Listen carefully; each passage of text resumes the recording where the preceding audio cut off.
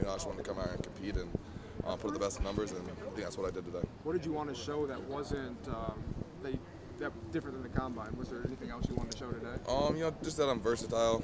I run good routes, and ultimately, I think as a receiver, that's all you need to do. It doesn't matter your 40 time, your shuttle time at all, how many reps you throw up, as long as you're able to create separation and get open and score touchdowns.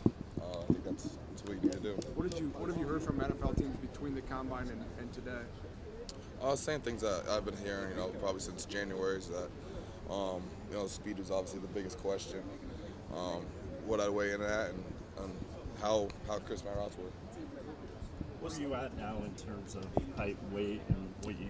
I think I was 6'4", 06. Weight was 227. Yeah, and then my hand was like 9 and something. It was big. Is all that where you want it to be right now? Yeah, absolutely. I mean, I could add weight. I could lose some weight. I'm really just kind of really chilling as far as my weight goes. But so whatever teams want to see me as, it'll be easy to put on or drop a few pounds. When you look back at the whole process from Senior Bowl, Combine, Pro Day, do you feel like it's all kind of been a success for you? Oh yeah. I really enjoy this process, especially the not going to school part. That's probably the funnest thing about it. But it's been a great process, being able to go out there and train in Phoenix.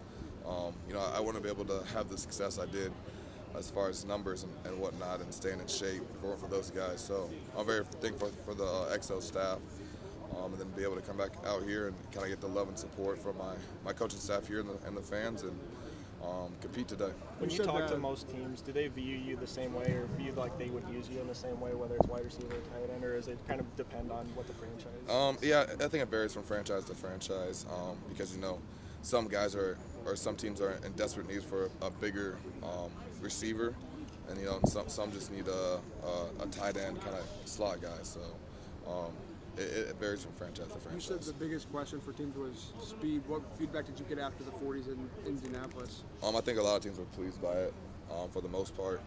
I know a lot of teams had me assumed I'd run like a 4.7 or 4.8. So I think I kind of just cleared that speed question up a little bit. Have any teams between now and the draft want you to come in personally, or? Not yet. I think I'll pick up a little bit more after today, but we'll see. What is the process now for you about where you're going to be or what you're doing? I'll still be hearing names, just in case a team wants to come up here and work me out personally. But the biggest thing right now is starting to get in football shape, because as soon as the draft's over, OTA started, I want to go in there, start to compete for a starting position. What's the book you got? It's a book my grandpa had given my cousin a couple years ago, and he just wanted to give it to me and just kind of help me with life. Who's the next Alan Lazard on this team? I'd say Hakeem Butler for sure. I mean, he definitely has more potential than probably I did. He's definitely had the tangibles. You just got to go out there and bring it every single day and be the man.